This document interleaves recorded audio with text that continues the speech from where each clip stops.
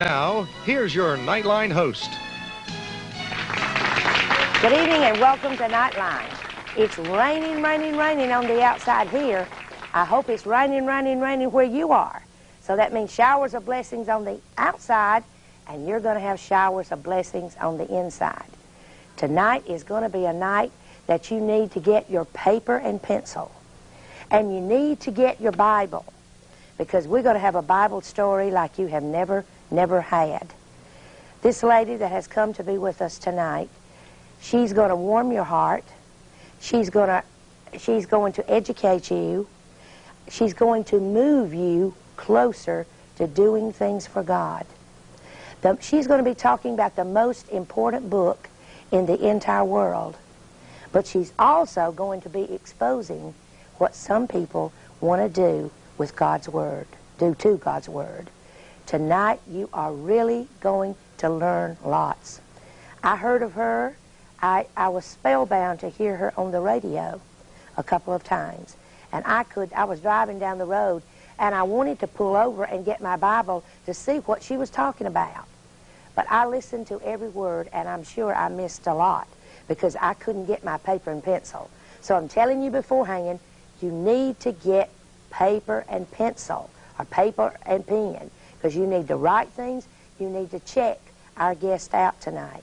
She comes highly, highly recommended, and you're going to be blessed by her being here tonight. I'm not even going to tell you who she is. You're going to have to wait until I introduce her. But you need to call a friend, or you need to call a Bible scholar, or you need to call someone that doesn't know Jesus. Because I'm telling you, the end time is near. And we want our friends, our enemies, everybody to get ready to meet Jesus. And the Bible says that in the very end time, even the very elect will be deceived. That can be by the material you read, by the television programs you watch, by the movies you go to, by the preachers you hear. It doesn't matter who it is. If they don't line up with the Word of God, then you better check it out. You better check it out. We are too close to the end to fool around with people that are deceiving us. So tonight, we want to know the truth. The truth sometimes hurts. Sometimes we have to be chiseled off a little. But I'm willing to be chiseled here. I'd rather be chiseled on earth than be chiseled when I stand before God. So if we're wrong, we need to know. And if they're wrong, we need to know. So tonight, get your paper and pen and be ready to write down scriptures. Get your Bible, because we're going to have a Bible course like you've never had before. Even Bible scholars are going to be really shocked at some of the things we're going to hear tonight. But it's all truth, and we need to know about it. The enemy is working on every hand to deceive us in every area. And tonight, there's a meeting going on at Hillcrest High School. And I wanted to be there so badly, but I wanted to be here too. So I couldn't be in both places. So we're just praying for the people that are watching here, and we're praying for the parents and the children down at the school meeting, because it's a very important meeting with Barbara Nielsen, and I'm sure that they need our prayers, and we need your prayers here.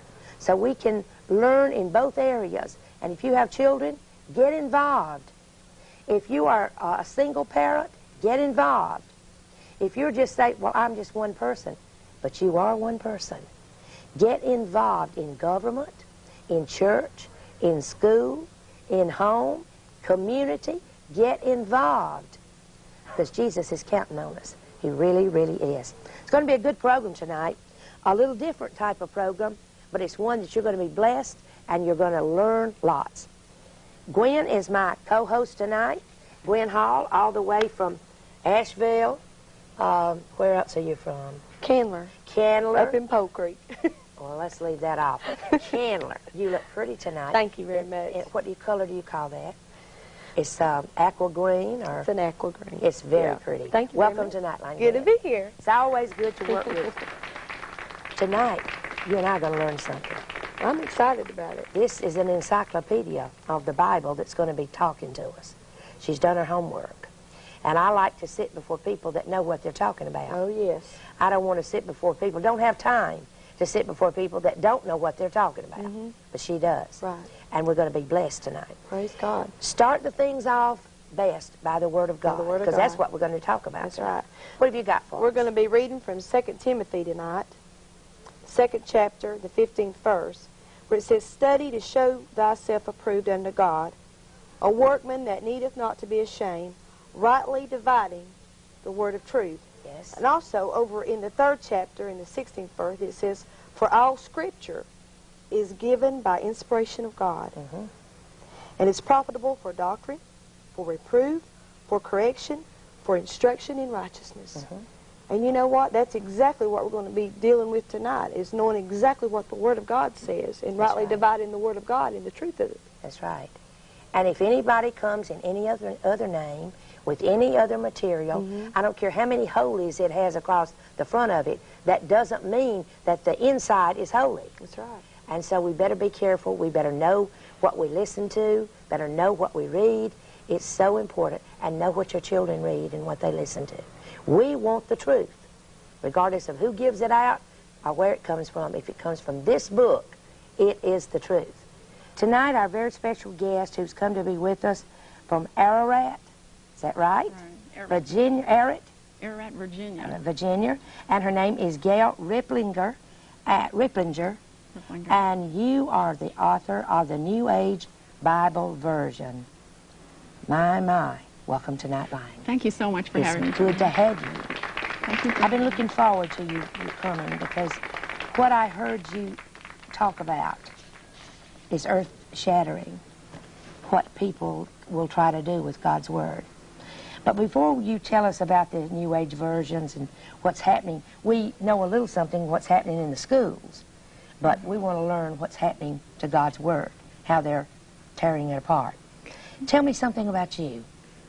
You're from a large family, small family? I'm an only child, and I was raised in Ohio. And I was a student at Kent State University. And some Christians witnessed to me, and I became saved when I was in my late 20s. Received the Lord Jesus Christ as my Savior. And ever since then, it's just been a blessed journey, and my sins were forgiven, and I have a home in heaven, and I'm so grateful for that, and the Lord has blessed me so much since then. And then I went on to be a professor at Kent State University. A professor? And, right. The Lord didn't give me any children of my own, and so until now, He finally did. You know, it was one of those late kind of things. Age 39, He gave me a young daughter. But until then, the students at Kent State University were sort of like my children. I loved them, and I cared for them. And so the Lord had sort of had a sense of humor. He knew that I would witness to the young students, and because I cared so much for them. And students who are away at college by themselves get themselves into all sorts of trouble, and the young ladies would be getting themselves into all sorts of, sin is really what it was. They'd come crying into my office. It was a perfect opportunity to open the Word of God and to share with them the precious Savior who'd saved me some 10 years earlier, and was privileged to lead approximately 30 young ladies to the Lord Jesus Christ in the years I was there, so it was an honor to do that. A professor, now I consider a professor a very, very smart, educated person, and teaching it's got to be something. I've always said that there has to be a special place in heaven for teachers, because they're very special people, and so much patience and so much knowledge that they're willing to share with everyone else in their classroom. But to go from the classroom to write a book. Well, it's interesting. How did that happen? It's interesting. Students were coming into my office with their problems, and I would share the Lord with them, and many of them were saved. But I noticed over the course of the 10 years while I was a professor there at Kent State, that after they were saved, the young people who were using the new Bible versions, the Living Bible, the Revised Standard Version, the NIV Bible, the New American Standard, were having more of a problem with their walk with the Lord than the students were using the King James. Now, I personally really didn't know anything about the difference between the versions. I'd never heard anything that there was a difference, And so one day a young lady came in my office, and she was crying. And they were all crying. The boyfriend breaks up with them, and they get a D on a chemistry test, and they go to Gail's office. That's where every pipeline went, to Gail's office, And so I would mother them. So I took this young lady, brought her Bible with her, and she opened up to, I said, let's look at Luke chapter 4, where it says, Jesus came to heal the brokenhearted. Because the answer to her problems was not getting a better grade on the chemistry test or having the boyfriend come back, because that's a temporary solution, and she needs a permanent solution. So I said, let's look at Jesus. He came to heal the brokenhearted. So we opened up her NASB, and it wasn't there. That whole section had been taken out. And I was kind of surprised, and that was the first time I'd ever known that there was a difference. So then I thought, well, perhaps we'll go to another verse. We'll go to the Old Testament, where it said, his mind is kept in perfect peace, whose mind is stayed on thee. I thought this young lady needs sort of like the radio channel, you know. Sure. There's static on every channel in our life except the Lord Jesus Christ. He said, in me you shall have tribulation. Excuse me. In the world you shall have tribulation, but in me you shall have peace. Okay? So I wanted to show this young lady, you can't go by circumstances. Sometimes they'll be good and sometimes they'll be bad. But in this world you'll have tribulation, but you need to focus your mind on the Lord Jesus Christ. So I wanted to show her this verse. In the NASB, they had omitted in me. So it just said, whose mind is steadfast. Well, before I was saved, I studied New Age philosophy and Eastern mysticism and all that sort of thing. And I knew that was exactly what the Eastern mystics were teaching people. Keep your mind steadfast on the mantra, meditate on this. And I thought, no, you know, your mind must be on Christ. And so then I was very concerned. And so since I love these young people so much, I prayed to the Lord and I said, Lord, I need some time to look at these versions. I said, this needs to be a word-for-word collation. I like to be thorough on things I do. We need to start, you know, first word of the first sentence of the new versions and go right through. I want to see what's happening. Why have these changes taken place? And so the Lord was so gracious, and I spent the next 6 years between 4 and 12 hours a day, more often 12 hours than 4 hours, for 6 years, collating word for word the new versions of the Bible, comparing them with the authorized King James Version.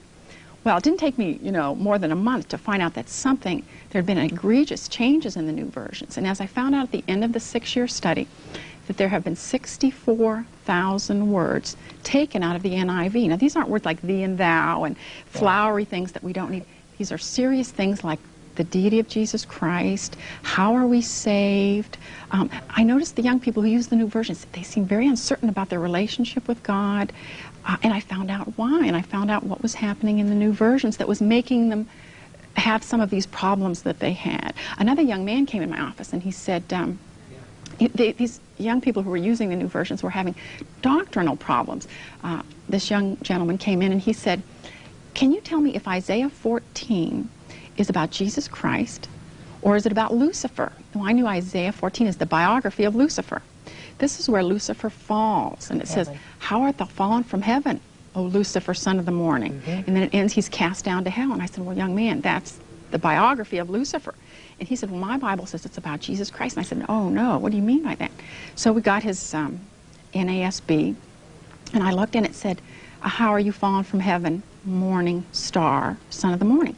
Then the little footnote took you over to a reference in Peter and a reference in Revelation where it takes you to Jesus Christ, the bright morning star. So obviously if that footnote hadn't been there, if you knew your Bible, that would take you to our precious Jesus Christ, you know. So all these pragmatic experiences were leading me to think I really need to look into this.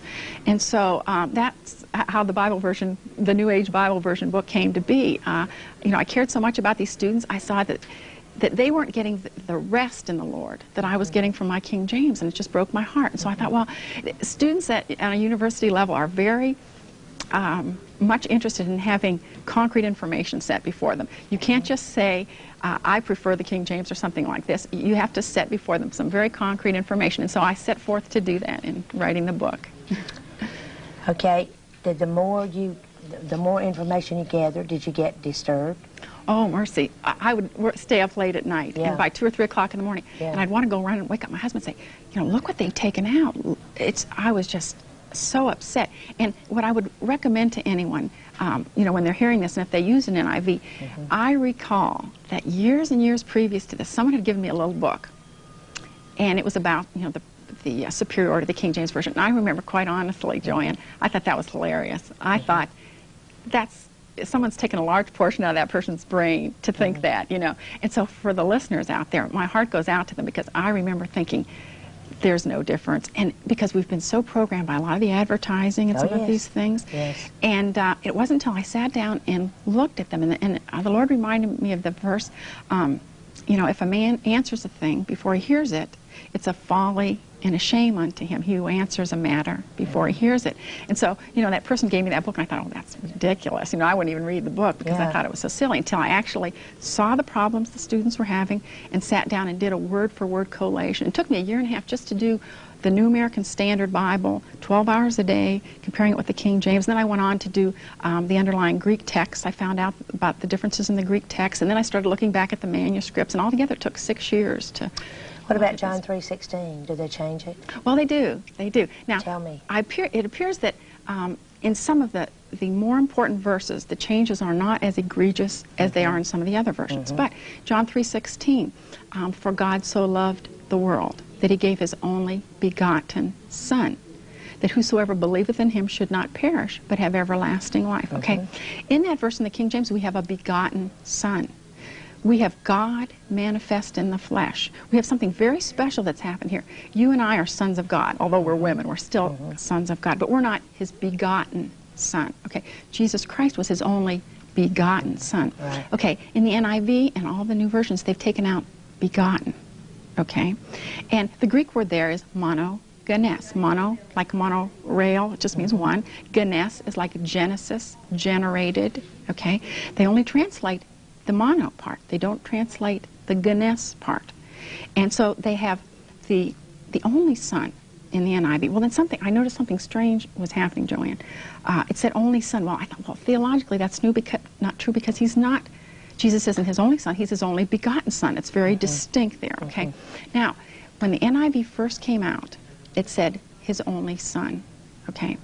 Now, in the most recent printings of the NIV, in John 1:14 and John 1:18, they've changed it. They've taken the word only Son and they've dropped the Son. And so the early NIVs and the late NIVs are not even the same. And so how many we have years this difference? Well, the NIV New Testament came out in 1973, and then the whole Bible was available, I believe it was 79. And then I believe that that's when some of the changes started taking place. In fact, I think everyone sort of checked it out when it first came out, and they said, well, this is fine, we can give this to the people in the pews and that sort of thing. And now it's changing. And there are lots of other things that are different in the most recent NIVs than they are from the original NIVs. And so instead of being the only begotten Son, which is a man, a son is a man, now it's the one and only. Okay, so there's no gender. They're the one and only. It's just this genderless person. So that can be bringing in New Age, where they think that God could be female. Right. Well, as a matter of fact, someone on the NIV committee, Virginia Mollenkott, says that he is. Believes that he is. She is. Yeah, Oh, my.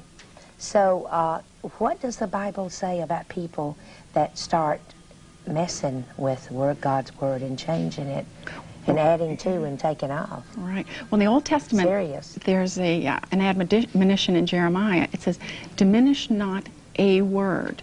Okay? So God is talking about individual words here. Diminish not a word. And then the very last verse in the Old Testament says that if any man will add unto the things that are written in this book, God will add unto him the plagues that are written in this book. And if any man will take from the words of the prophecy of this book, God will take his part out of the book of life and out of the things which are written in this book and out of the holy city. So it seems to me that God is charging us to be very cautious with the word and not taking any words out here, no words out there. You know, there seems to be severe judgment for doing something like that. Gail, you probably have this said to you all the time. What do you answer when someone says, but this is just the modern day of talking? If Jesus were alive today, he'd talk just like we do. Right. What do you say to that? Right. Okay. I was interested in that question too. And so I did a collation using the Flesch Kincaid grade level indicator. Okay. Now, Flesch Kincaid is a company that was started a number of years ago. And they determined a mathematical formula for coming up with the grade level of a particular written piece of material. For instance, the TV Guide is the 5th grade level. The Wall Street Journal is 11th grade level. And so that a professional writer, can do this test on this mathematical formula having to do with the number of syllables in a word and the number of words per sentence. They can do this sort of a big, long algebraic formula and determine what grade level they're writing at. Okay, so I did this. It took me about 6 months just to do this one analysis. And in working with this Flesch-Kincaid grade level indicator, it was determined that the King James is at the 5th grade level, okay? The NIV is at the 8th grade level, and the New American Standard Version and the New King James are both at the 6th grade level. So actually, pragmatically speaking, the King James is at an easier reading grade level for people. And I couldn't figure out why this was. Yeah. And so I studied it, and it was because the King James uses 95% Anglo-Saxon words. I believe Bob Jones University did a study a number of years ago that came up with 95% Anglo-Saxon words. Now, the Anglo-Saxon roots of our English language give us 1 or 2 syllable words, okay? Now, when we move into a Latinized kind of a vocabulary, we have 3 and 4 syllable words. And so if you look etymologically at the words in the King James Bible, you'll find that they're all Anglo-Saxon words. 1 syllable, 2 syllable words. The words in the new versions are Latinized words. They have prefixes, suffixes, and they're all almost 3 or 4 syllables long. So actually they're longer, actually they're more difficult. I can give you some examples if you'd like me to do that. I think very much of what we've heard about the King James being difficult is something that has come from the advertisers telling us, you know, now you finally have a Bible that you can understand. And, you know, we know that the Bible is spiritually discerned anyway. So I think part of the reason people think that the King James is hard to understand is because it is hard to understand. It's God's Word, and he's sort of set some seals over it, which I talk about in my book. And he doesn't open them to everyone. He opens them to those who obey and to do what he says. But let me give you some examples of some of the differences in the words in the new versions. King James would say, rose up to play. Okay, that's 4 syllables. The NIV would say, indulge in revelry. Okay, so you have 6 syllables. King James, told. 2 Chronicles. NIV, conscripted. Okay, 3 syllables, and I don't even know what conscripted means, okay? Old, in Hebrews 8:13 in the King James. Obsolete in the NIV. Called, 1 syllable again. The NIV replaces called with designated. So you have a 4-syllable word that's kind of difficult. And I'll give you some other examples from the New King James. The New King James is even more difficult to read than the NIV. Now, let me give you some examples. King James is smell. Okay. New King James, savor. Okay. King James, house. New King James, habitation. 2 or 3 or 4 syllables. King James, man. New King James, mortal. Okay. King James, old. New King James, elderly. And this, I have a listing in my book, probably of 10 or 15 pages, listing and showing time after time after time they use a more difficult word. And I couldn't figure out why would they use a more difficult word if they're selling that they've actually used an easier word. Well, I found out why. The King James is in the public domain. Okay, it's not copyright, so no one can take a profit from the King James Bible. As a matter of fact, during the tribulation, for those who are saved, they can publish King James Bibles in their basement, you know, if they want to, and get the word out. There's no restriction with the King James Bible, okay? Now, there's something called a derivative copyright work, all right? You can take a work that already exists, and you can create what the copyright law calls a derivative work. But the copyright law says that there must be substantial changes. Those are the words that are used. And it said a few words here and there won't do it. And so if they did take the King James Bible and change a few of the archaic words, there are probably 40 words in the King James that are truly out of date, although most of them are still in the dictionary. But I mean, they're not commonly used, or maybe the meaning has changed. But if you just took those 40 words and changed them, you couldn't copyright it. And if you can't copyright it, then you can't get the dollar back for every one that you're doing.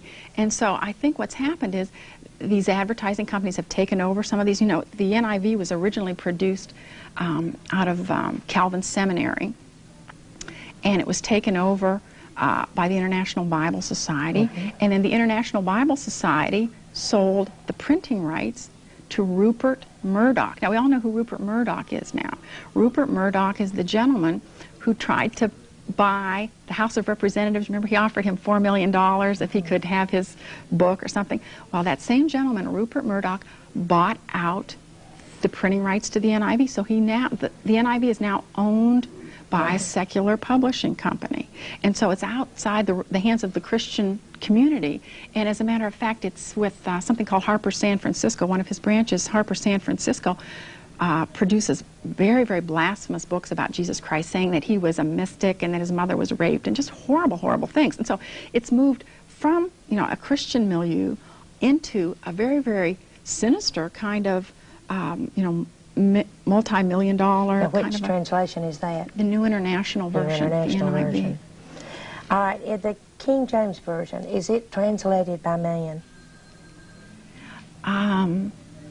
Men did the translating, but the way I explain that to people, there are 4 things we know about the Scripture. The first is the verse that Gwen read. All Scripture is given by inspiration of God. Okay?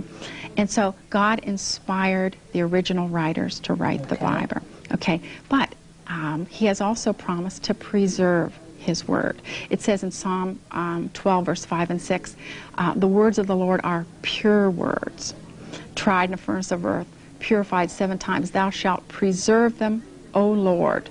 Thou shalt keep them forever.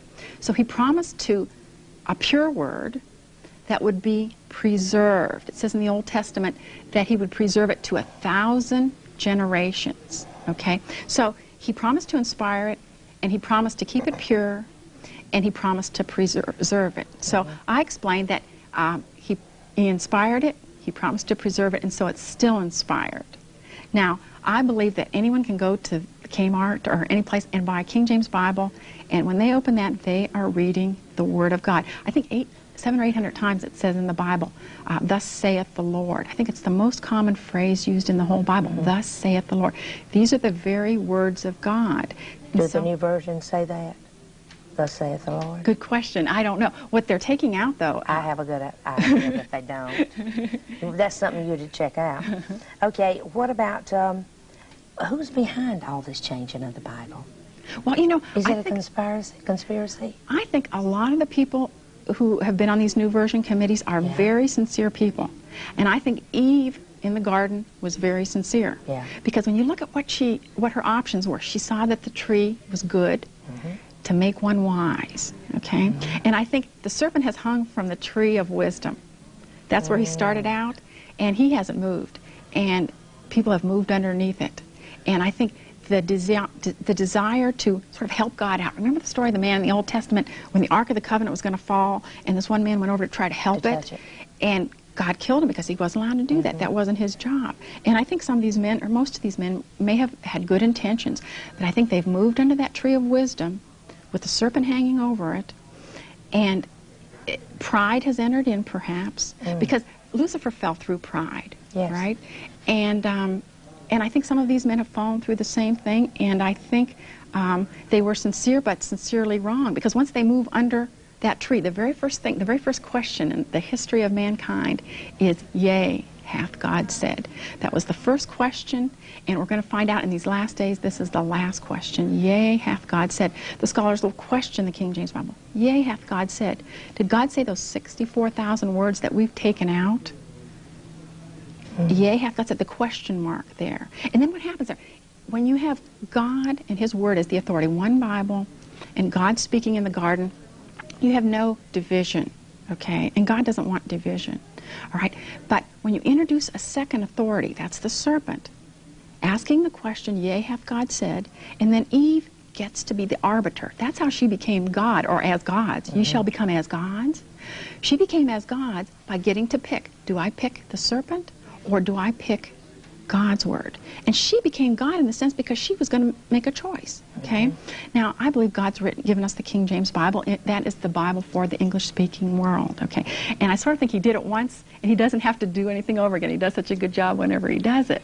And so I think when we have several authorities, whether it's a Greek scholar, a lexicon, several versions, then we have that option. We can pick what's God's word. Well, is this in or is this out or is this in? And then we do like Eve, you know, with good intentions, but it has a bad result. The result is the serpent gets to have his way, you know. Okay, now, the New Bible says, as I see it, the New King James, the Amplified Bible, the Living Bible, New American Standard, the Phillips Translation, and the Jerusalem Bible. Do they all have errors that you found? Right, right. Now, we can look at all the new versions, and they are all basically translated from the same Greek text type. In modern language? All these, are they in modern language? Well, they say they're in modern language, but when you actually sit and collate them, they're... But I mean, like the Living Bible, are they in modern language like that? Oh, okay. Those versions that you mentioned are sort of on a scale, okay? It would be like a baby falling down the steps. When you see a little baby falling down the steps, even if it's the first step, you go get him. It's not the distance, it's the direction. Okay. I like that. And so what's happening with the New King James may not be quite as bad as the NIV, but it's one step down. We're going down. The NIV may be a little bit worse. The New Revised Standard is much worse. And then we've got this new one coming out from Oxford Press, the Inclusive Bible, where Jesus is now called the Human One. That's his new name in this Oxford one. So it's just all downhill. The Human One? The Human One. Oh, that's scary. Right. Oh, he's not, he was human, but he was divine. Right, right. Okay, let's get away from the questions here and tell me what you've done to your book. I want to talk about this right now. Okay. What did you do here? Tell me about this book. Oh, okay. New Age Bible Versions is 42 chapters. It's 700 pages long, and it's divided into how the new versions change theology. Okay? And basically, when we look at the essential doctrines of Christianity, that would be number one, the deity of the Lord Jesus Christ. In John said, these things are written that you may believe that Jesus is the Christ, the Son of God. So the reason the New Testament was written so that we would know who Jesus Christ is, okay? And so when you look at the new versions, if I can give you a few examples, Joanne, about what happens to Jesus Christ in the new versions, okay? For example, he's the Lord, okay? Now we know there's one Lord, one faith, one baptism, one Lord. And so when they started recognizing that he was God manifest in the flesh, they would call him Lord. And the scribes and the Pharisees got very upset when they did that. Well, so what happens in the new versions is that 31 times, Lord has been taken away from his name. Now, this affects the salvation of 3 or 4 people that I can remember in the New Testament. We have the woman caught in adultery in John chapter 8, and she said, Lord. She called him Lord. And as soon as she did that, he could forgive her sins. And he said, go and sin no more. When she was calling him Lord, she wasn't saying it just sort of like dear sir or something like that. She was calling him the Lord of the Old Testament because there's only one Lord. And she was saying, this is God. This is the Jehovah that, you know, we've known about for so long. But in the NIV, they changed that. She doesn't say Lord. She says sir. Okay, well, you don't get saved calling Jesus sir or calling someone sir. That's politeness. That's not calling someone God. The same thing happens in the NIV with the thief on the cross. He said, Jesus, Lord, remember me. They take the Lord out, okay? So Jesus is just a name in the Mexican phone book. That was his human name. That's a name above all names. But when he called him Lord, he was saying, you are the God of the Old Testament that we've been waiting for. They took the Lord out there. When Paul got saved on the road to Damascus, this bright light shined in the sky, and he fell down. And he said, Jesus said who he was. He says, I'm Jesus, whom thou persecutest. And he said, Lord. He called him Lord. As soon as he did that, that's when he got saved. They take that out. The Lord is out in that section there. The Ethiopian eunuch, he said, what doth hinder me to be baptized? They take his whole salvation out of the NIV. He said that he should believe that Jesus is the Christ, you know, the Son of God. They take Acts 8:37 completely omitted in the NIV Bible. His entire salvation is gone. And so the purpose of the Bible is not only to tell us that he's Lord, but to tell us that he's the Son of God. Remember when Jesus was tempted of the devil, and the serpent said to him, if thou be the Son of God, turn these stones into bread. Okay, we're going to find time after time in the NIV, in the NASB, and even in the New King James, where they're removing son. If I can give you some examples, Joanne. In Acts 8:37, where the eunuch said, I believe that Jesus Christ is the Son of God. That's taken out. Okay, Ephesians 3:14, I bow my knees unto the Father of our Lord Jesus Christ. Okay, they cut that off at Father of our Lord Jesus Christ is gone. Now, the reason that works into this New World religion is because all the religions of the world have a father. Yeah. Okay? In fact, in Hinduism, they call people Baba. Baba Ram Das, Baba this. Baba means father. And so all the religions have this father image, but not the father of the Lord Jesus Christ. And so that comes off in the NIV, in the new versions. Ephesians 3:9 says, God who created all things by Jesus Christ. Okay, in the NIV, by Jesus Christ comes off. Okay? Because the religions of the world would believe that God created all things, but not by Jesus Christ, okay?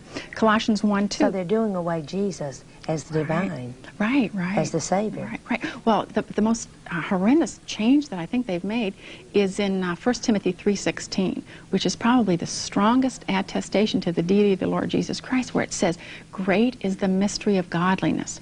God was manifest in the flesh.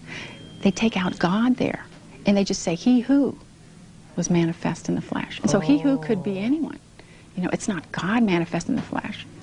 And so any chance they get, it's just a little watering down here, a little watering down here, a little watering down there. You know, the Egyptian magicians could imitate Moses up to a certain point. And I perceive that some of these Bibles are imitating the true Bible up to a point.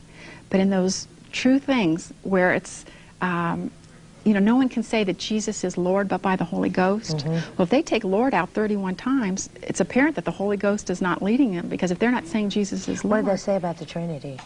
Well, there are 4 strong verses in the new versions, or excuse me, in the New Testament that tell us that there's a Trinity. They've taken all 4 of them out. 1 John 5:7. Let me give you an example of 1 John 5:7, if I can find it here. And there are 3 that bear record in heaven, the Father, the Word, and the Holy Ghost. And these 3 are one. That gives No Son. That's right. That gives the Father. Well, the Word is Jesus Christ. Oh. So his name is called the Word of God. It tells us in Revelation. Remember John 1, in the beginning was the Word. That's right. Okay, so that's the name he's taken for himself. I think that's kind of interesting. That's good. But the Father, the Word, and the Holy Ghost, and these 3 are one.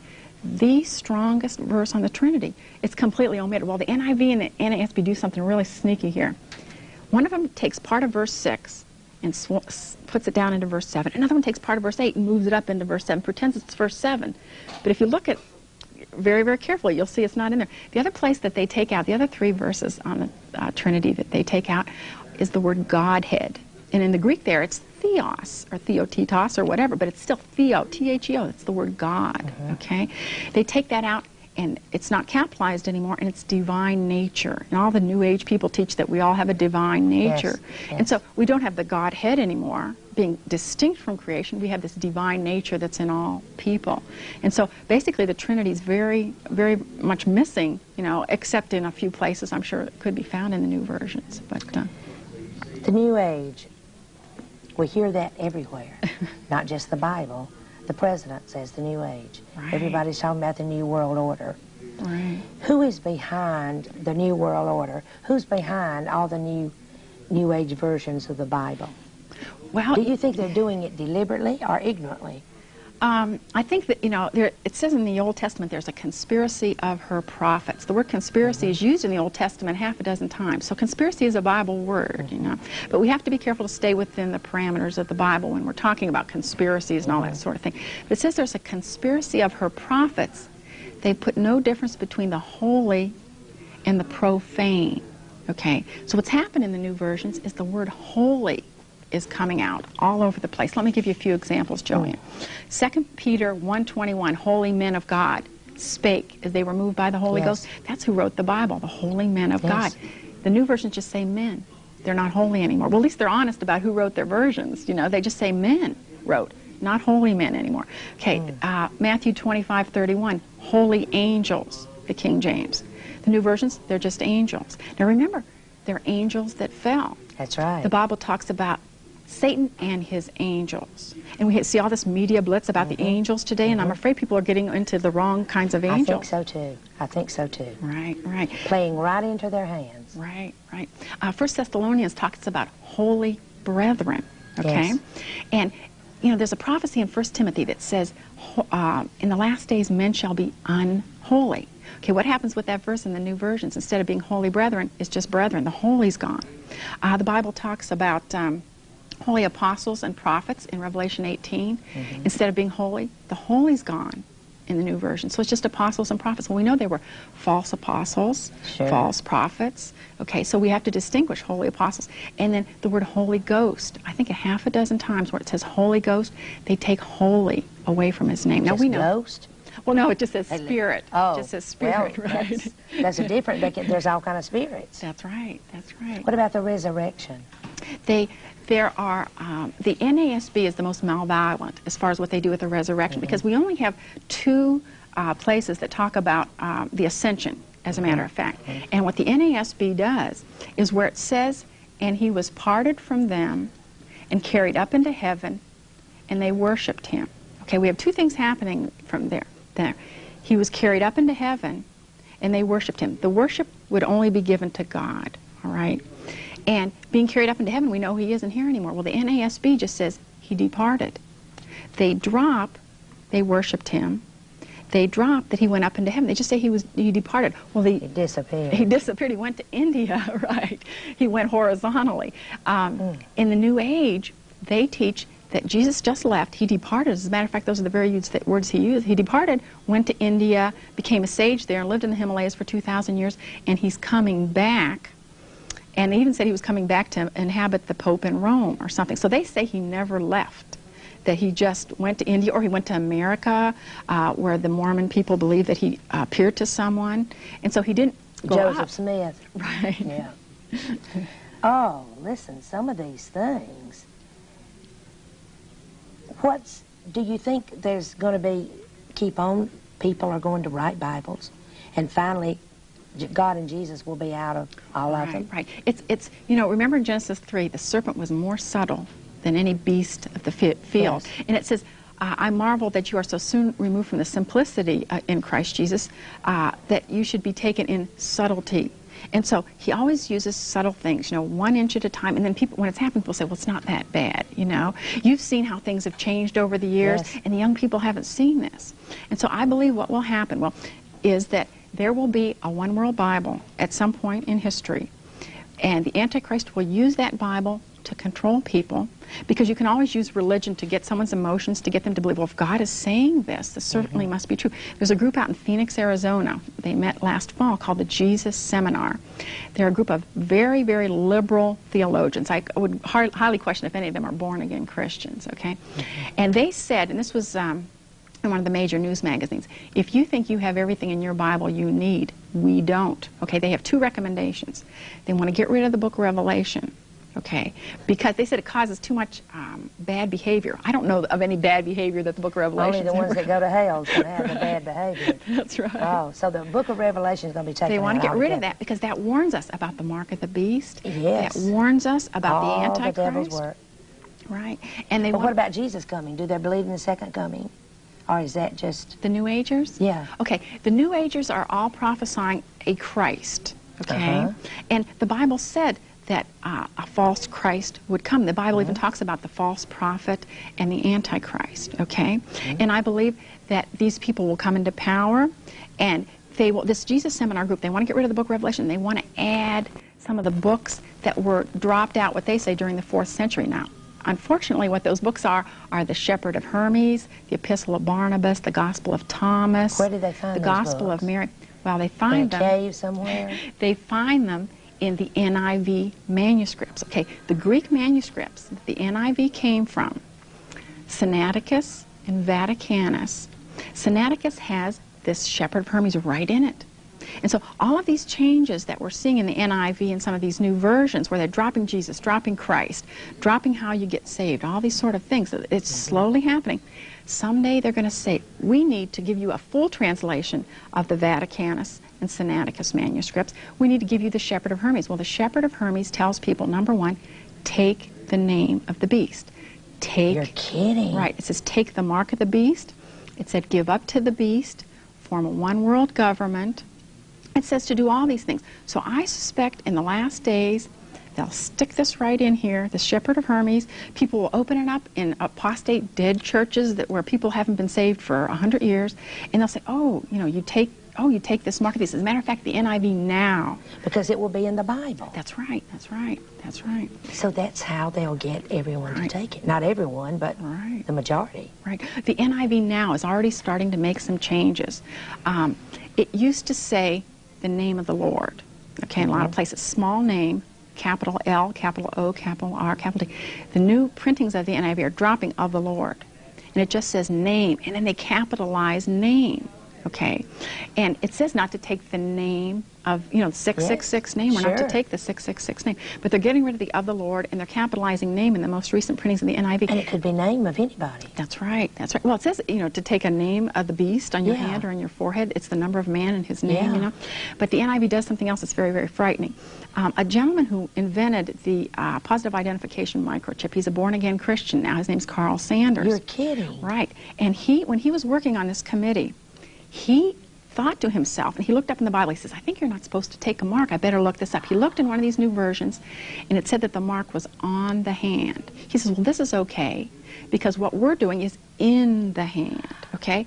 The King James says in the hand. And the new versions, NIV, all of them say on the hand. He thought it was okay. Well, now he's going around the country warning people, go back to the King James. It warned you against this positive identification microchip. And he invented it. And he invented it, right, right. So they're using it, I understand, in cattle already. I understand the they little are, microchips. Right.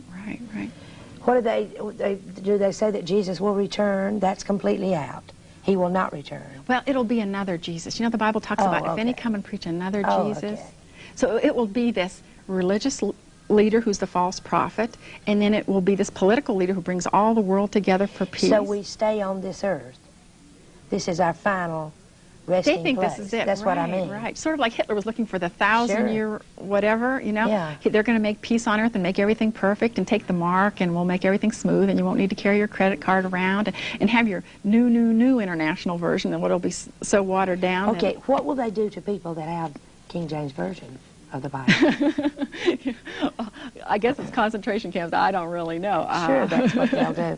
And they'll burn these. They'll burn our Bible. That's right. That's right. I think you're very right, Joanne. People that have just started studying the Bible, what would you recommend? New King James Version? Always? Always the King James. You think not it's the the new one King that, James. yeah. Right. The old King James Version. The old King James Version. Don't be fooled by the new King James Version. It's completely different. Right, it's completely different. It has arrows in it. It has a lot of errors. Your book tells step by step, different versions, how they differ, and they can read for themselves. Right. How do they get this book? They can write to our post office box, which is 280 Ararat, A-R-A-R-A-T, Virginia. Okay. And the zip is 24053. And we also have an 800 number. Okay. No one will be there till Wednesday. Okay, we'll be giving that. Okay. We've got another hour to go. Okay. Call in your questions because this is very interesting. We don't want to be misled. The Living Bible came out, I don't know how many years ago, but it doesn't seem that many years ago, but it was given to young people especially, so that they could, for graduation presents and all, so they could learn the Word of God better. Is it a good translation? Well, the Living Bible is probably one of the worst things you could give a child. For many years, the Living Bible had a lot of curse words in it, and that you wouldn't want your little child to read or to pick up. Now, they've finally taken them out, but there are a lot of copies in print that still have all those curse words in it. But something interesting happened to Mr. Taylor and to 4 or 5 other gentlemen who wrote these new versions. They've lost their ability to speak. Okay, now remember... Are you kidding? No. Remember Zechariah? Yes. When the angel came to him and he said that he was going to have a son, and he didn't believe him. He laughed. And he said, because thou believest not my words. And he couldn't speak. Well, Mr. Taylor's lost his ability to speak. It was reported in Time magazine some years ago, but he's not the only one. New version editor after new version editor apparently are losing their ability to speak. It appears that God is continuing to judge them on these sorts of things. some of your listeners have probably heard of J.B. Phillips' translation. He has a book called The Price of Success. And in that book, he talks about how he lost his ability to speak. And that's why the book is called The Price of Success. And so he had to quit traveling around and quit doing all sorts of things like this because he lost his ability to speak. For no reason? No, for no reason at all. Disease? No, Nothing. no. Isn't that something? The gentleman who wrote the Greek text underlying the NIV and the NASB, B.F. Westcott, lost his ability to speak. It's all documented in my book, New Age Bible Versions, but there are half a dozen of these men who have lost their ability to speak. And it appears that because they've tampered with the Word of God, even Taylor's said that he believes it was because he tampered with the Word of God. And that's in Time magazine. I've got the quote in my book. So that's all in your book? Right. You tell all that. So it's kind of, if a young man lost his ability to speak from writing the Living Bible, I don't think I'd give it to a little child. I think I'd quit writing it. I would draw back, I'd take back all that I had written. My, that is serious. Right. Okay, we've got some questions here, and I'm going to ask you a couple of questions, and then I want you to look in the camera and speak to the people. Okay. Because I don't want to load you down with just questions and not give you a chance to share of what is happening to our Bible and what the people are trying to push down our throats. I'm going to ask you, someone called in, what is the difference in KJV in Greek and Hebrew? Okay, I'm not quite sure exactly what the caller is asking. What's the difference in KJV and Greek and Hebrew? You tell me what you think. We'll give our best shot. Okay. I'll give you a little history of the Greek text and the Hebrew text underlying the King James Bible. The New Testament was originally written in Greek, and the Old Testament was originally written in Hebrew. Okay. Now, we have 5,000 approximately manuscripts that attest to the words in the Greek New Testament. Of those 5,000, 99 and 4,400% agree with the King James readings. They have all of these, the Trinity, they have the deity of Jesus Christ, they have how you're saved, they have all of these things in those 5,000 manuscripts. There are less than a handful, less than what you could count on your hands, that agree with the new versions. And so this kind of Greek text type that underlies the new versions has really never been used by the church before. The church throughout history, from the time the Bible was written in Antioch, it moved up into the Italic Bible in northern Italy. Then a Waldensian pastor took that Italic Bible. His name was Olivetan. He translated that into French, and so we have the French Olivetan Bible. He was a relative of John Calvin, so they took that French Olivetan Bible and translated the Calvin Bible. And the German Luther Bible, or actually it was the Teppel Bible at that time, was taken from this old Latin type, which was taken from the Greek from Antioch and Syria. And the Greek Orthodox Church only uses this Greek type of text underlying the King James. It's called the Textus Receptus. It's sometimes called the majority text. It's sometimes called the Byzantine text. It's got a lot of different Greek text names. But essentially, all of the Bibles around the world, for the most part, that are used by Christians have this Greek text underlying them. Okay. And so the false Greek text was created in Alexandria, Egypt. After the time of Christ, there was a school there. And there were some pagans, Philo, Saccas, Clement, Origen. Okay, what they tried to do was merge Christianity with paganism. And in the process of doing that, what they did was what we see, what I was talking about in the last hour, where you say God who created all things, but you have to take by Jesus Christ out because that wouldn't merge with paganism. Okay, and so they started dropping these 64,000 words. Actually, in the Greek text, it's only 8,000 words that they changed. But Origen changed the Bible to kind of merge the two together. Now, Origen's Greek text moved up to Caesarea. When Origen was found a heretic by a church council where he was living, they kicked him out. He moved up to Caesarea, and his Bible, his hexapla, Origen's Greek hexapla, was taken by the Roman church at that time. Constantine was the emperor. Eusebius was his false prophet. There's always a false prophet there.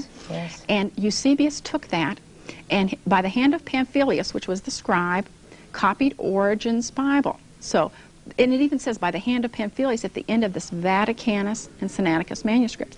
So when you see the footnotes in the new versions where it says the best Greek text, and that's what your caller was asking about, what Greek text it came from. When it says the best Greek text, that's a very subjective opinion of a few scholars, because the best is always, in their opinion, this Vaticanus and Sinaiticus manuscripts, which came from Origen, who was a kind of semi-Aryan, Gnostic, Platonist, you know. So he'd very much fit in a New Age or into a unity-type church, you know.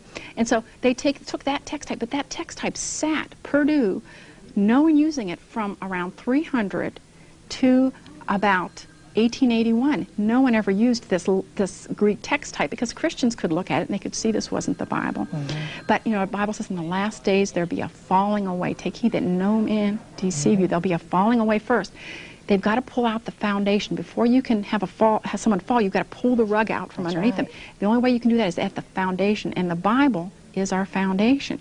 So they've pulled it away, and in 1881, two gentlemen, following the higher criticism that was happening in Germany. In the German schools there were some Arians, those are people that don't believe in the deity of Jesus Christ. There were Unitarians, people who don't believe also in the deity of Jesus Christ. They were teaching at the theological schools in Germany then. In England, two priests in the Anglican Church at that time, whose names were Westcott and Hort, took some of their notions about higher criticism, about how we should change the Bible and whatever, took this Vaticanus Greek manuscript, this Sinaiticus Greek manuscript, and changed that historic Greek text. Now, Kenyon, who's the director of the British Museum, he said that until 1881, this text, this majority Greek text, held the view. Everyone used that until 1881, when these two gentlemen took it and they changed the Bible, the Greek Bible, to match this corrupted edition. So the church had never ever used that for almost 2,000 years. But as it turns out, when we read the life and letters of B.F. Westcott, the life and letters of Fenton John Anthony Hort, which were two bishops, brilliant men, brilliant scholars, they were Neoplatonists. Okay, they agreed with Origen's Neoplatonism. In fact, as a matter of fact, if you go to, anyone can go to their city library, because you have lots of libraries around here because of all the universities. Look in the Encyclopedia of Religion and Ethics. Look under Alexandrian Theology. You will find them there, Westcott and Hort, under mysticism, Alexandrian mysticism. And the other person that you will find there is Philo. Now, if you go to the library, you find Philo starting the school. The offshoot in the liberal Christian world is Westcott and Hort in this Encyclopedia of Religion and Ethics. If you go and look at the Encyclopedia of Myth and Magic, they will start with Philo, and then they will go off into Madame Blavatsky and the New Age movement. And so this same root in Alexandria has sort of blossomed out. And what happened with the Greek text in 1881 is these two gentlemen made 8,000 changes. Now, they had a few people, Tregelles and Alfred and some of these people working before them, but essentially they made the change. And when they did, there was an outcry. Dean Bergen, a lot of the scholars said, this is a new Greek text. They called it the new Greek text. And so when you read all the books back in that period, they said, why are we getting this new Greek text? But it worked its way into Princeton University in the United States. Several men, Macon and Warfield, went over and studied at the German school. And they brought back not the higher criticism, but the lower criticism, the textual criticism. They brought it back into Princeton. And then we had men like A.T. Robertson, who are, a lot of these men are, I believe, are truly Christian men. But they went under the tree of wisdom with the serpent hanging there. And they listened to, yea, hath God said. And they started making changes one by one by one. And this corrupt Greek text moved into the seminaries. And then we had the Revised Standard Version, and then we had the American Standard Version. And it's interesting, the American Standard Version was started by Philip Schaff, or created, we'll say, by Philip Schaff and his committee. Philip Schaff is another gentleman who lost his voice completely, okay? But Philip Schaff started something that we just all saw happen in Chicago not too long ago, the Parliament of World Religions. He started that with a group of liberals back in about 1900, where all the Hindus and all the people are meeting together. And he started the American Standard Version, and then the New American Standard Version is really just sort of an update from the American Standard Version. An interesting thing happened. If I can read a quote from the gentleman who was very much a part of the foundation of the New American Standard Bible. His name was Franklin Logsdon, and he must have truly loved the Lord, and he must have had a good heart for the Lord. He and Dewey Lockman started the New American Standard Bible. And then Franklin Logsdon read a book called Which Bible? And then he read another book called True or False. And they say very much the same thing that my book says, okay? But after he read that book, this gentleman who was at the very foundation of the New American Standard, as a matter of fact, if you buy a New American Standard today at the bookstore, the preface was written by Franklin Logsdon. But this is what he said, if I can read it for your listeners.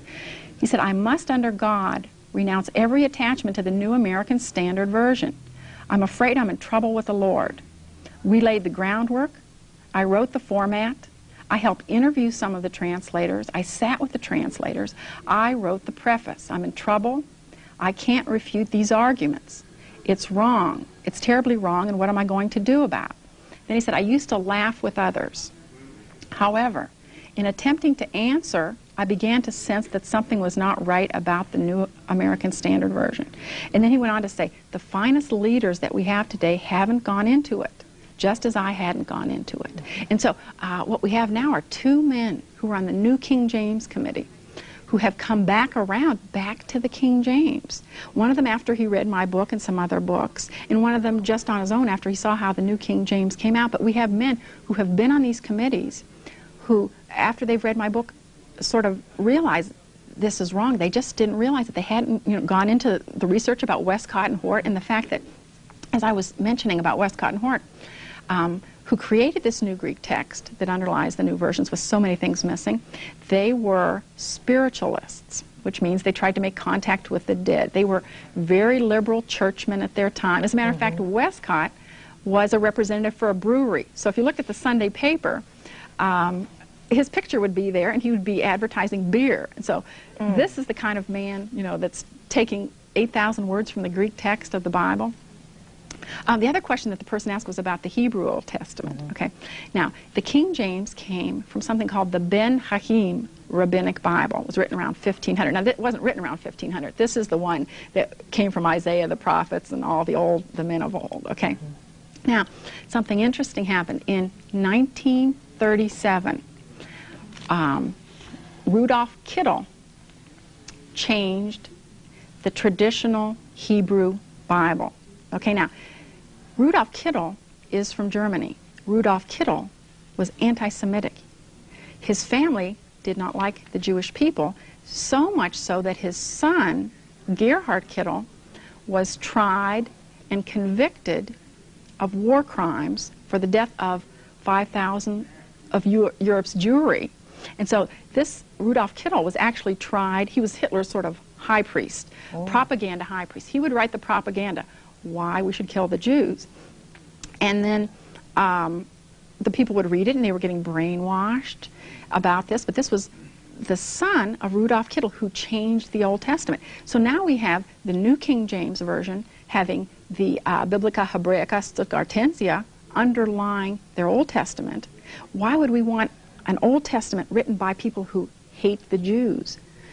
Why wouldn't we want the traditional Hebrew Ben Hachim Rabbinic Bible, the new one that was created in 1937. This is 1937. This is just at the peak of anti-Semitism in Germany, just at the peak of when they were beginning to kill people, kill the German people. Now, so like in the NIV, we have an Old Testament that's been changed in a number of places by this anti-Semitic person who is Rudolf Kittel. Then his son comes along, Gerhard Kittel, writes something called the Theological Dictionary of the New Testament. Okay, now it's a 10-volume work that gives the etymology for all the Greek words in the New Testament. And so what happened there was his son, Gerhard, brought all of the pagan ideas into lexical information. So what you find today when you go to a bookstore and buy a lexicon is that we are not getting the historic Judeo-Christian meanings behind things. We are getting Rudolf Kittel's pagan notions about things. He added... Being brainwashed. Right. So people will look at a lexicon and they'll say, well, you know, the lexicon agrees with the new versions. Well, the reason it does is because they've gone to this ultra-liberal, half-pagan, half-Christian lexical information. And then when they look at it, they take out only the pagan information. Now, that's what they're doing with the monogenes, only begotten son. They used to look at the monogenes, and they used to look at the lexical information, and they would say, this means begotten. Now they're looking at monogenes, and they're saying, they're looking at the pagan things like the trimorphic protonoia and things like that, and saying, this means something different, one and only, or something very pagan. When your book came out, what was said about it? Oh, lots of things. I've got about 1,000 letters from people. And good or bad? I've only gotten 2 bad letters. Now, that's the honest truth. I've only gotten 2 bad letters. Maybe I pray the Lord He'll intercept the bad ones at the post office, so maybe He does. But I've only gotten maybe 2 or 3. What were the 2 bad letters. ones? What did they say? One was a rock group. Somebody was in a rock group, and they were a Roman Catholic, and they were sure I couldn't be right, you know. That was one. And the other one was from a gentleman who was on the New King James Old Testament Committee, Mr. Price. Those are really the only 2. Now, there may be a handful of others. I'm really not remembering, but I have that is amazing. Thousands of let it go. Okay, thousands of letters from people that say thank you so much, you know, for doing all this research. I didn't realize, you know, what was happening, and you know, I really appreciate it. And some of them from very prominent individuals. For instance, the people who own the NIV video, exclusive video rights, have called me up and said, since we read your book, we can no longer do this video production of the NIV that we were planning to do. And so they've had to change their mind. The Canadian Council of Evangelical Protestant Churches in September passed a resolution that they recommended the book New Age Bible versions, and they recommended everyone go back to the King James Version. Now, this is the whole entire Canadian Council of Evangelical Protestant Churches voted to do this. And so lots of prominent individuals have, you know, written and called. But the letters I appreciate the most are just from the sweet people who just say, that appreciate what the work you've helped me so much, and you don't know what a mess my life was in. And they sound like my students that say that we're so messed up and now they're okay. That's good. You know, they're back to the King James. Gail, what about the Amplified Bible?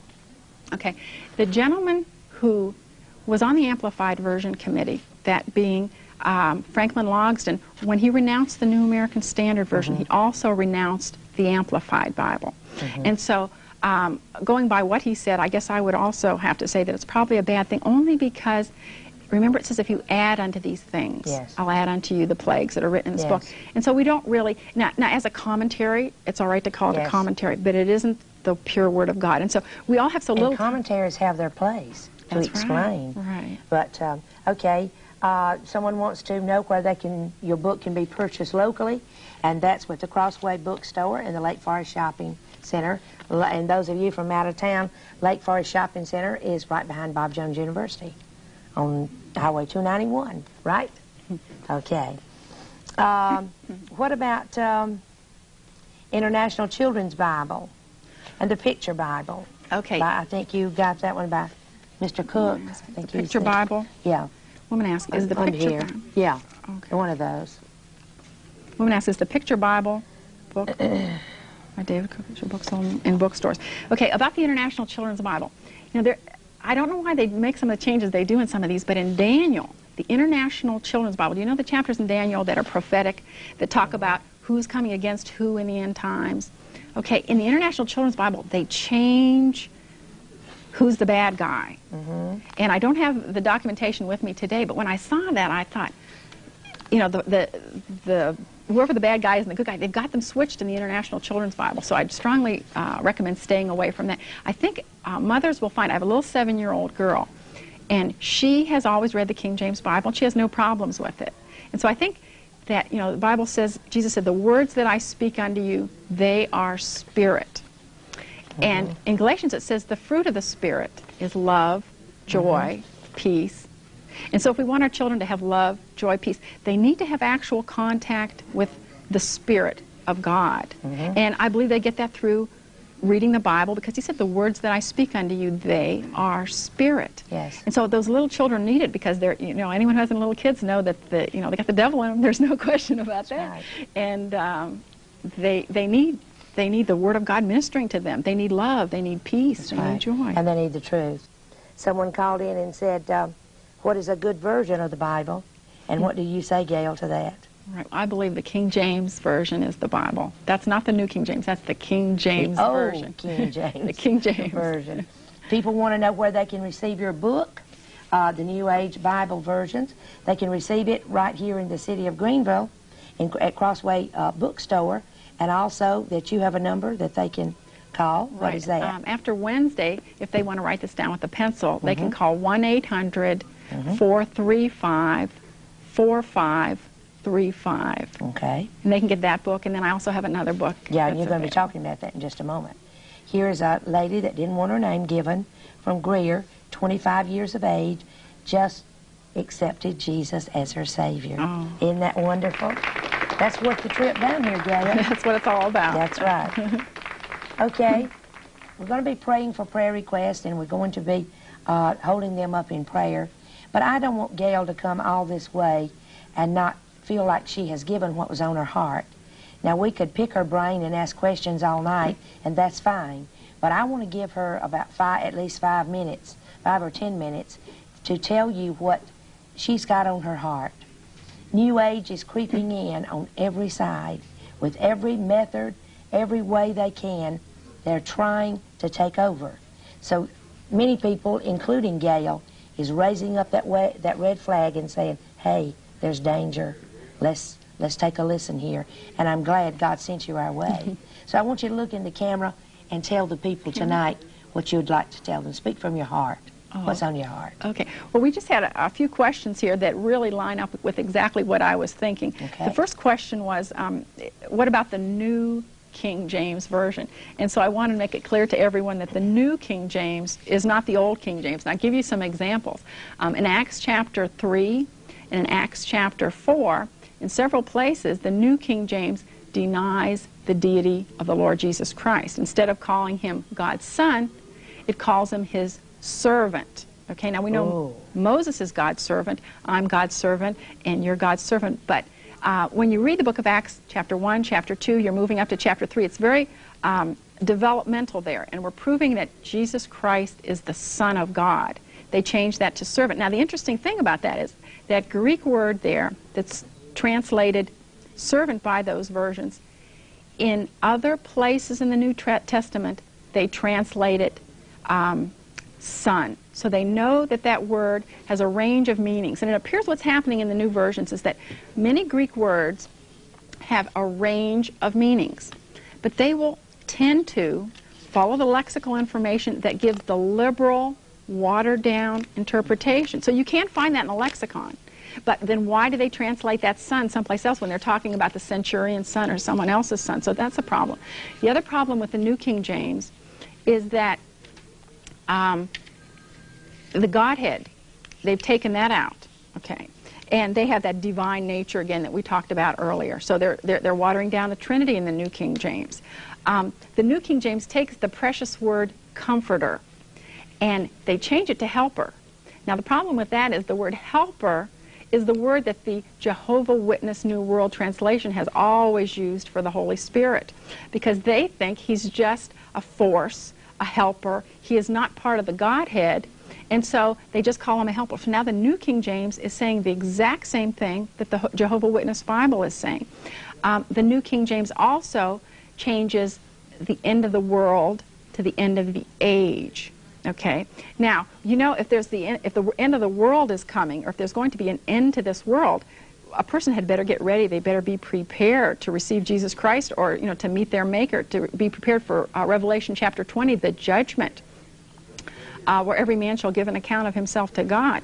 But in the New King James, they say end of the age. Now that Greek word, eon, can be translated world. It can also be translated age. But what the King James does is it takes that world and within the context gives it a definition based on whether they're talking about space or whether they're talking about time, because in the lexical information it couldn't be either way. Okay, so, but the New King James tends to the liberal on that. The other thing that the New King James does is it omits hell probably about 30 times. Now if you said to a young high school student,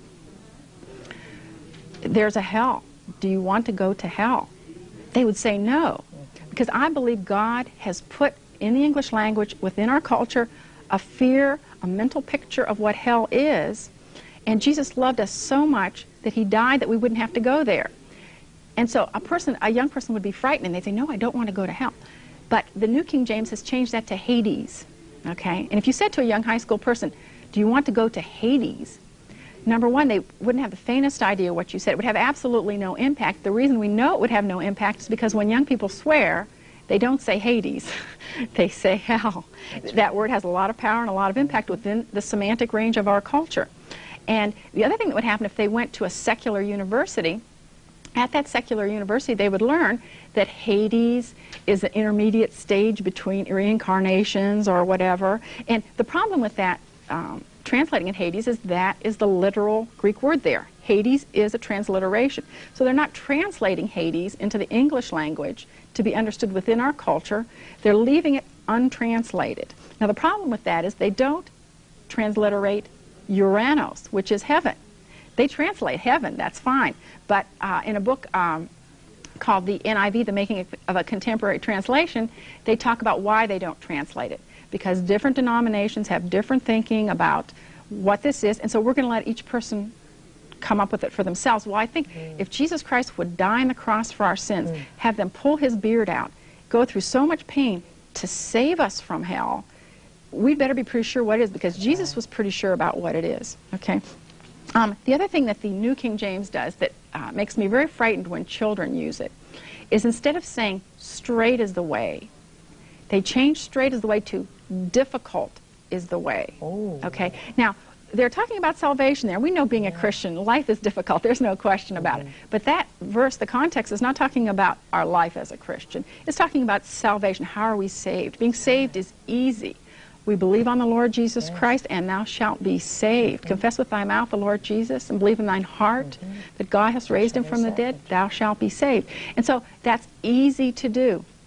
But the New King James says difficult is the way. Now, the NIV does something in Mark chapter 10, verse 24, and Mark chapter 10, verse 21. That changes how we perceive salvation. One of the other questions that came in was, how do the new versions change the plan of salvation? And in Mark chapter 10, verse 24, where the King James says, children, how hard it is for them who trust in riches to enter into the kingdom of God. He's talking to the rich young ruler there. The new versions take out for them that trust in riches. And they just say, children, how hard it is to enter into the kingdom of God. I would never want a little child to think it was hard to enter into the kingdom of God. Now, in 10:24 in Mark, God is giving that rich young ruler the option. Don't trust in your riches. Trust in salvation through the cross. And he goes on to say, come, take up the cross and follow me. So he's telling him, don't trust in riches, trust in the cross of Jesus Christ. I'm going to die for sins, trust in the cross. The new versions take out, take up the cross. And they just say, come follow me. And that's the only place where take up the cross is in the Bible, the cross. Now, other places it'll say his cross, but it's not talking about his cross there, because the Bible says, let a man deny himself and take up his cross.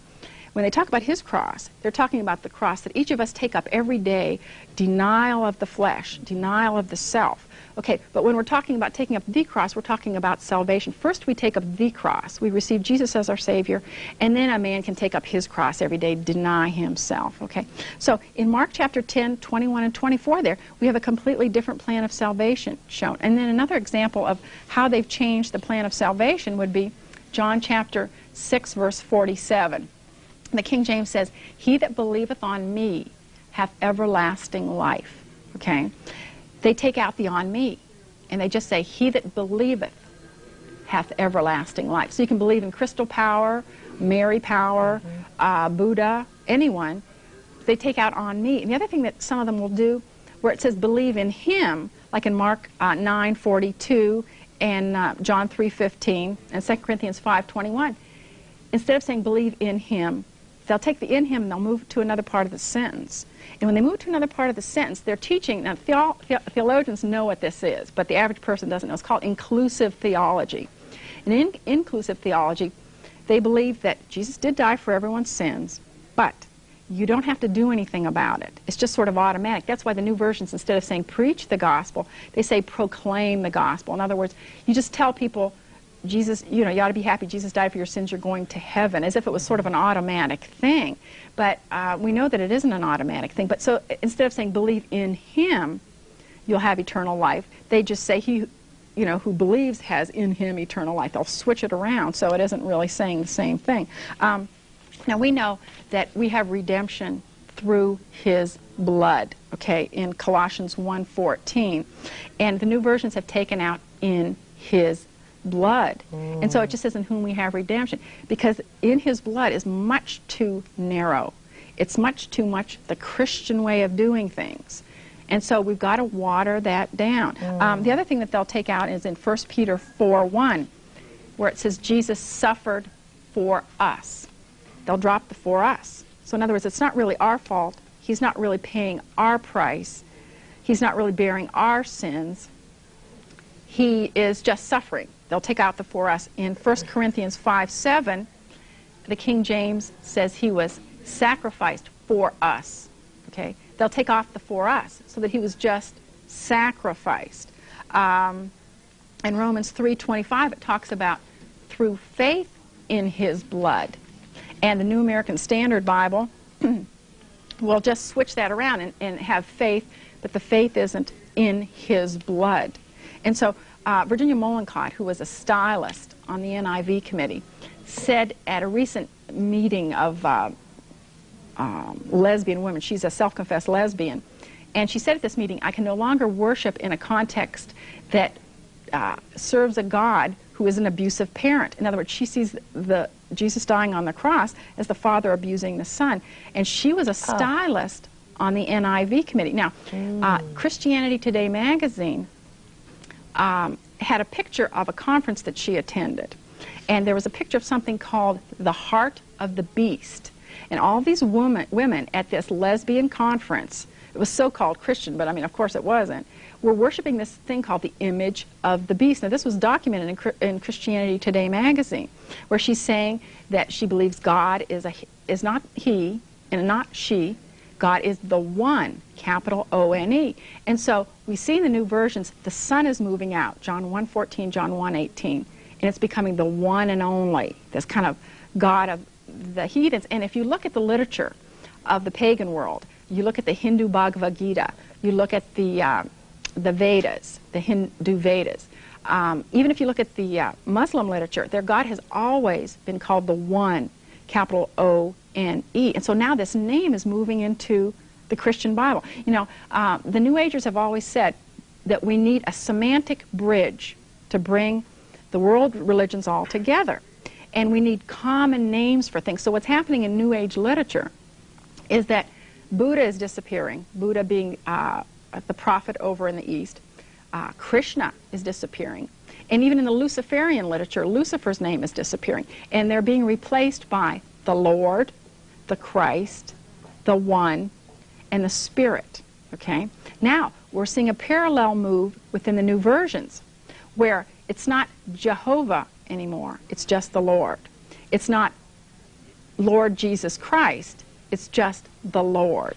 Or where it's not Jesus Christ. It's just the Christ. They've separated Christ from Jesus about 43 times in the NIV and in the new versions, because they want this Lord, the Christ, the One, and the Spirit, rather than the personal identity of the historic God of the Old Testament, which is Jehovah, and the God of the New Testament, which is the Lord Jesus Christ. Now, I can give you some examples of what they're doing. You know, it says, who is Antichrist? All right, that's a question. Who is a liar? But he that denieth that Jesus is the Christ, he is Antichrist. Okay, now look what happens to the new versions as far as the Christ is concerned. Romans 1:16, the King James Bible said the gospel of Christ. Okay, they take off of Christ. It's just the gospel now. Christ is gone. All right. Second example, 2 John 9, abideth in the doctrine of Christ. The King James Bible has the whole thing. The new versions take off of Christ. It's gone. Galatians 6:15, for in Christ Jesus neither circumcision availeth anything nor uncircumcision, but a new creature. The new versions omit for in Christ Jesus. He's coming out again. Galatians 4:7. We are an heir of God through Christ. It's only through the Lord Jesus Christ that we can do this. The NIV takes out in Christ. We're just an heir of God. In Christ is gone again. 1 Timothy 2:7. I speak the truth in Christ. The NIV, in Christ is gone again. Over and over and over again. 43 times they take Christ away from Jesus Christ. The connection of the two of them. So they're trying to separate Jesus from Christ so that we just have a man named Jesus and an entity or a Christ pole that came on Jesus and left him. That's why they take out Christ so often when it's in Luke, the end of Luke and the end of Mark. And the Christ pole can fall on anyone. And so when it falls on this coming Antichrist, he will be the new Christ. They're expecting a Christ, for this new age, the new versions change. And when Jesus said, lo, I will be with you always, even to the end of the world, they changed that to say, lo, I will be with you always, even to the end of the age. Okay? And so they say that we get a new Christ for every age. And so they're expecting in the year 2000, the Piscean Christ to leave, Pisces being the fish, and we're going to have the Christ of the age of Aquarius, and we're going to have, this will be the Antichrist, but they will think it's Jesus Christ. That's how he will come in. I believe so. It's a plan, isn't it, Gail? Well, I believe that the serpent has wanted to be worshipped. In Isaiah 14, he said 5 times, I will. He said, I will be like the Most High.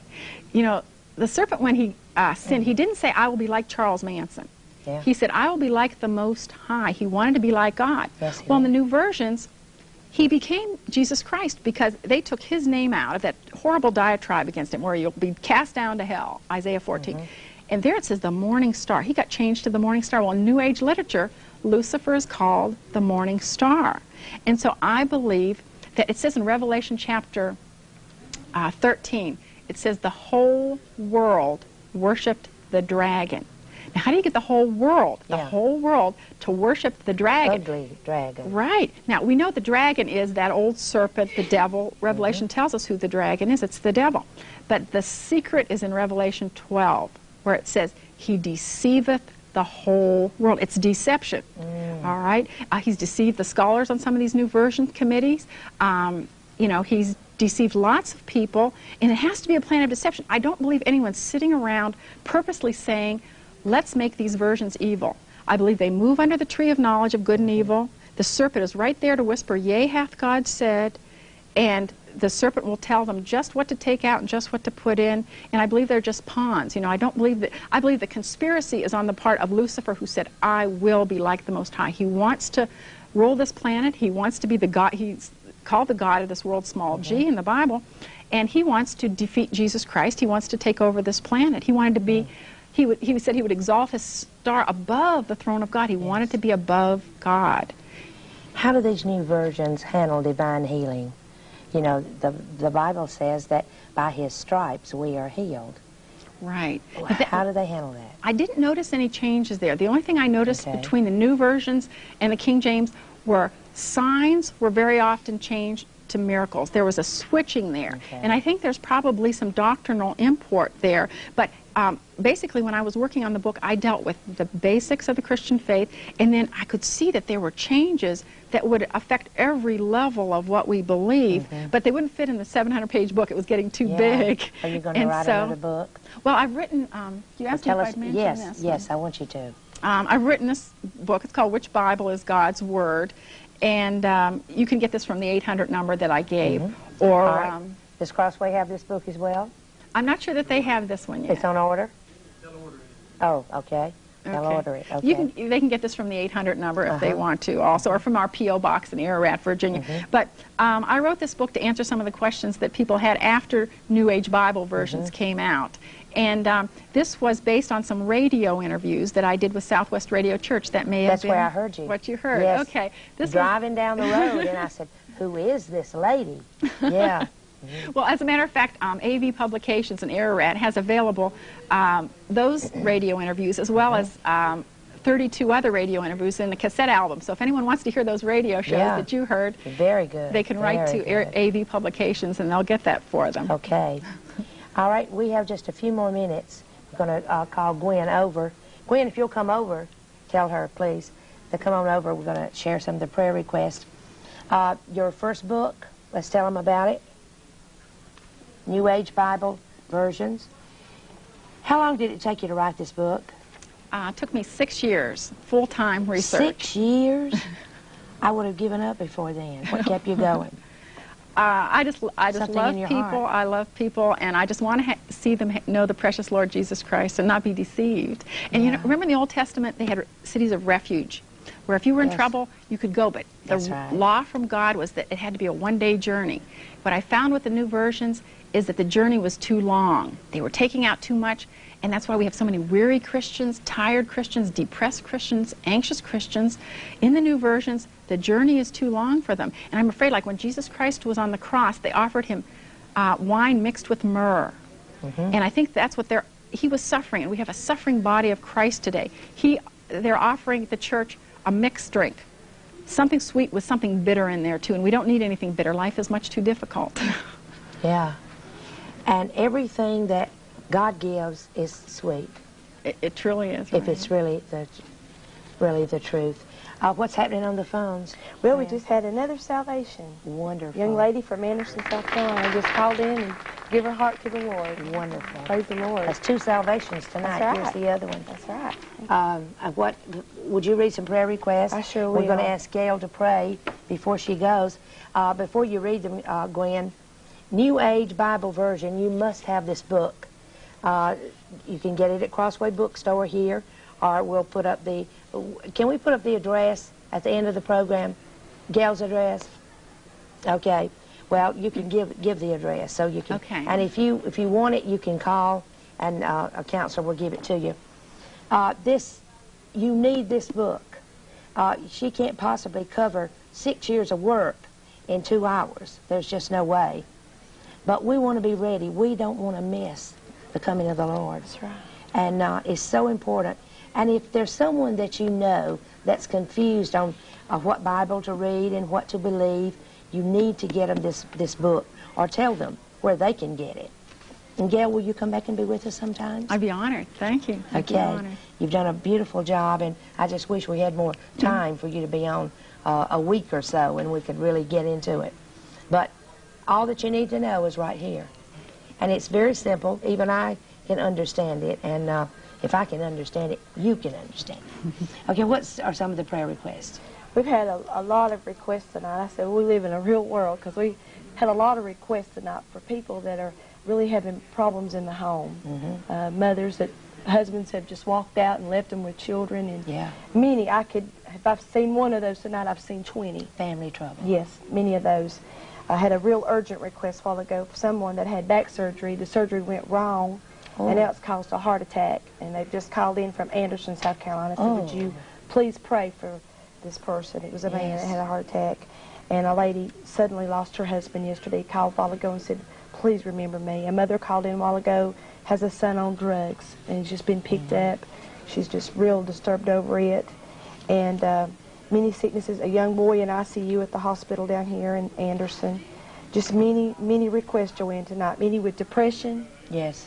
And anxiety. I think a lot of people that have called in tonight, especially I noticed, just said, well, would you really pray? I need peace. I just don't have peace. Yes. And I think a lot of that's just from disturbances in the home. That's what I've seen tonight. Yes. It's been the biggest thing. A lot of people can't sleep at night, and there's turmoil in their home, and I've met many of you downtown in different places, and they always say, will you pray that I'll get a good night's sleep?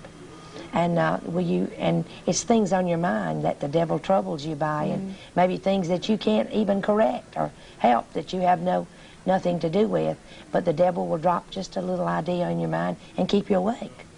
But Jesus brings perfect peace, doesn't he? Yes, He is the Prince of Peace. And so don't let any version of the Bible disturb you. If it doesn't say he's the Prince of Peace, lay it down or burn it, because it's not of God. And we're going to be praying for those special requests. There's a lot of people that have called in and want you to pray for them tonight. That's right. All right. I would just pray for those ones that are hurting. Will you take those? Yes. And just pray. Dear Father, we come to you in the name of your precious Son, Jesus Christ, Lord. Now we thank you for hearing our prayers. We thank you that we can come boldly before the throne of grace to find help in time of need. And we thank you that we can do that through your Son's shed blood on Calvary, Lord. Lord, I pray for those souls that were saved tonight that called in, and also for those who were saved that just prayed a prayer at home, Lord. I pray you put your precious arms around them and make yourself very real to them. Lord, I pray for the widows that she mentioned and the widows that called. Lord, you said, thy maker is thy husband. I pray you'd be a husband to them and put your arms around them and be the God of all comfort to them, Lord. And we pray for the man with the back injury, Lord, and all those that are sick out there and suffering in body, Lord. You said you're the God that healeth thee, and Lord, I pray that you touch their bodies, and Lord, especially that you touch their hearts, and that you'd give them peace, and that you'd give them comfort through your word tonight, Lord Jesus. And for those who are having family problems, Father, I pray that they would run to you for refuge, Lord, and they'd get their King James Bible and open it up, and that you would just pour out your love toward them and just heal their broken heart, Lord. You said you came to heal the brokenhearted, Lord. I pray you'd heal families up, and that you'd be the hound of heaven, and that you'd chase after those who are running so fast away from you, Lord, and I know you do. And we thank you ahead of time for answering these prayers. We thank you for loving us, Lord, and we thank you for this program and the liberty that we've had here tonight, Lord. And we pray that the enemy wouldn't snatch the seed from anyone, and that would bear precious fruit in days to come, Lord Jesus. And we ask all of this in Jesus' name. Amen. Praise God. Amen.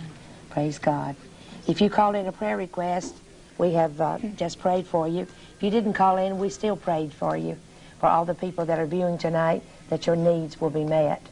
And we would like to thank Gail for coming, Gail Riplinger, and we are going to be praying for you. Thank you. That everywhere you go, that you'll be sending blessings to everyone. Oh, thank you for the truth. Thank you so much. God bless you, Gwen. God bless you. Thank you for being here. Yeah. We thank our staff and our counselors, and most of all, we thank Jesus for always being here. God bless you. Joanne Thompson, say good night for Nightline.